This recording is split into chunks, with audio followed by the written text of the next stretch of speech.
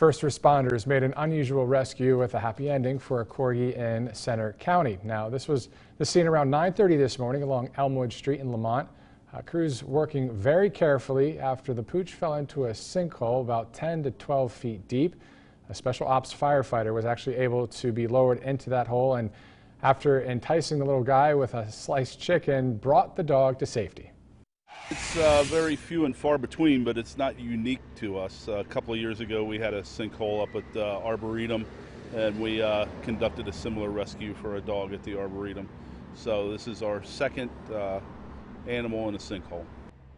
And luckily, the dog, whose name we found out is Frederick, wasn't injured, and crews secured that hole.